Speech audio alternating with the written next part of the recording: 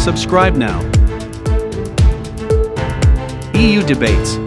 Today, the Energy Ministers' Council will send a strong message of unity and solidarity against Russian blackmail. We are certain that we will conclude on a regulation that will better accommodate the needs and the specificities of all member states, that will help us to reduce gas consumption and thus reduce energy dependence on Russian gas. We will also analyze the proposal of the Greek Prime Minister, Mr. Kyriakos Mitsotakis, for a new demand reduction mechanism that will give the necessary incentives to energy-intensive industries to reduce their consumption in gas.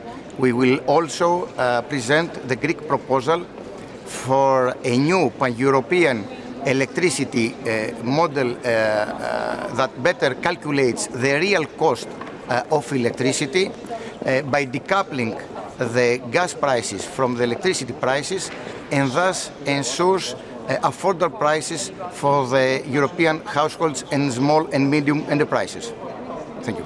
How do you explain to your citizens that they will have to save gas for the Germans, for example, now? Europe should always stay together.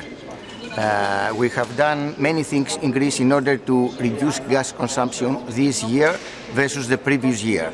So I think that this target can be achievable. Of course, we have some things like the gas that we need in order to generate electricity in extraordinary circumstances that we could be in danger, for example, from a blackout.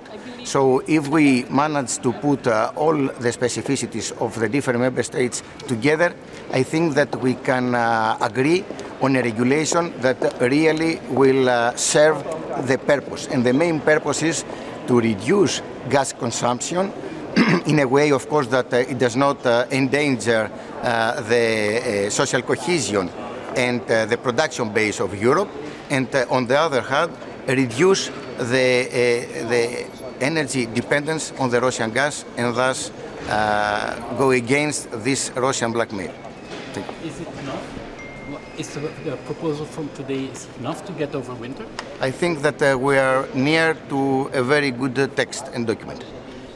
It looks a bit like Europe has to come in solidarity to save Germany and its dependency on Russian gas. Is that right?